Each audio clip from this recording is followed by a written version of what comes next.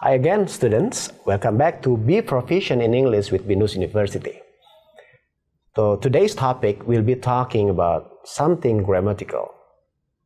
And this is important because once you produce a sentence, you need to know how to produce a sentence properly. And for that, hopefully, this topic would be able to help you use proper English expressions when you write, when you speak, or even when you read and listen. And secondly, I would expect that you would be able to evaluate your ability to produce proper English expressions, especially in producing if clause or if sentences.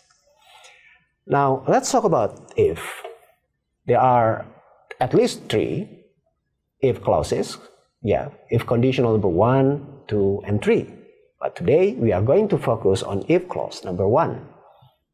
I like it so much when I was a student myself, because when I was asked to actually produce sentences using if, my imagination was kind of running wild. So I produced a lot of sentences with a lot of ifs. So I hope it goes the same thing to you. Now, let's see. What can the first if do?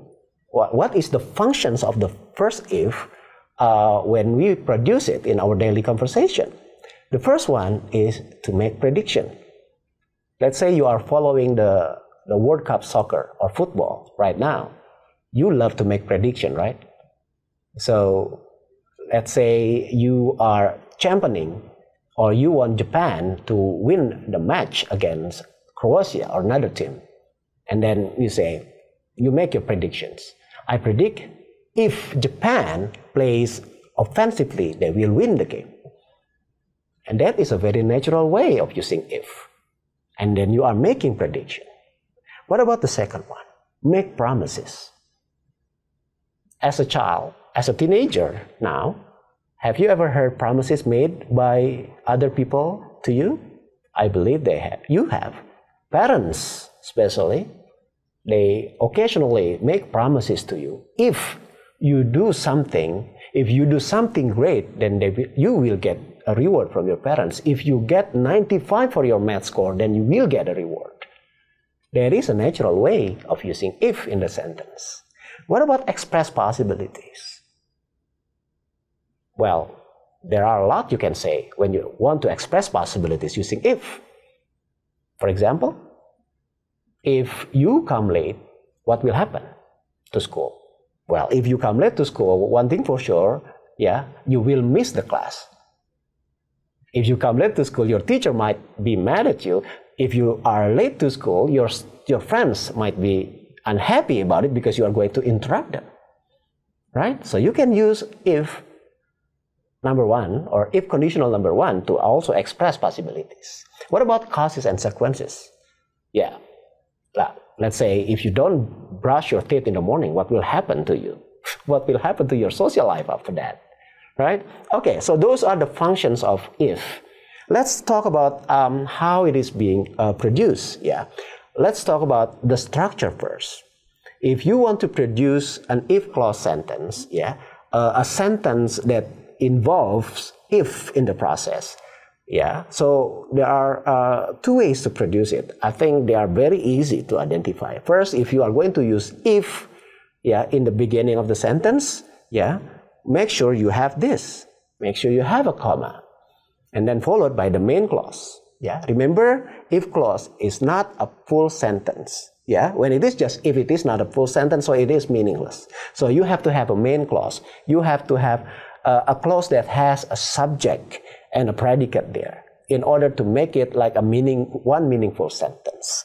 The second one is you put the main clause first in the beginning, then you follow it up with an if clause. What is the difference? The difference is that you don't have a comma, but you have a period. Well, both of the sentences have periods in the end, but what I'm trying to say here, don't put a comma in the middle when you start it off with a main clause.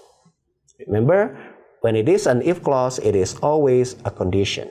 And then when it is a main clause, it is always a result.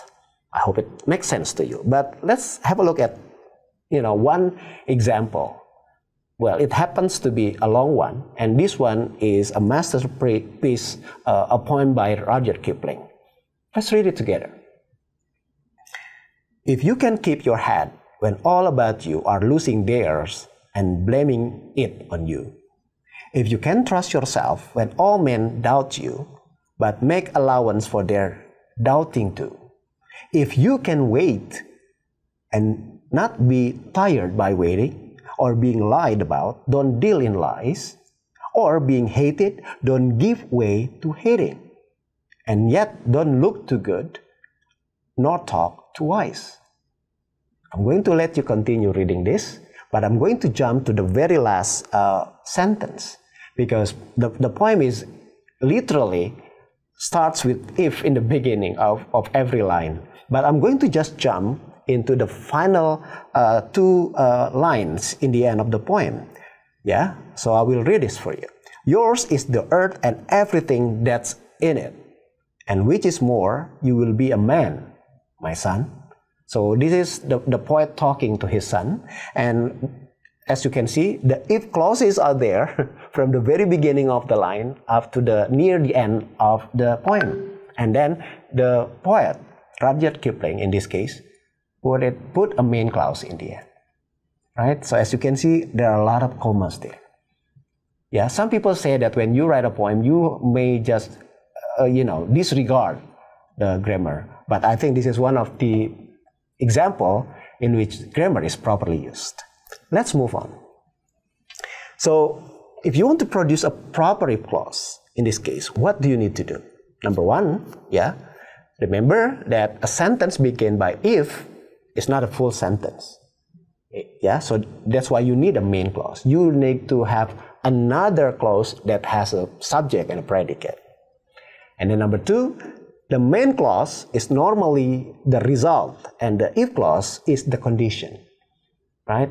This is the conditions. If you go to school by bus, that is your condition. You will have a good time. Yeah, that is the main clause. Right? You have a good time is the result.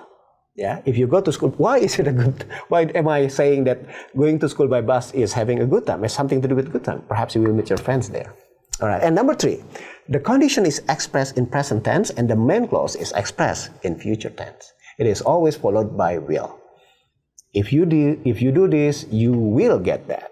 If you become this, you will experience something else. All right, so always in a combination between present and future. Okay, let's do a little practice. Now, if you turn off the AC, you see the comma there, right? If you turn off the AC, what will happen? Let me hear you say it. Okay, correct. That's what I would like to say as well. The room will be stuffy and hot, right?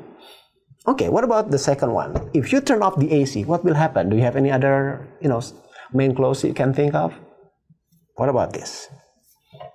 Nobody will want to stay. That is the consequences, right? Because it's hot and stuffy, nobody will want to stay in the room. Great, good job. What about the second one? If you get 85 for your math test, so this mostly coming from your parents or your grandma, grandpa, what will happen to you?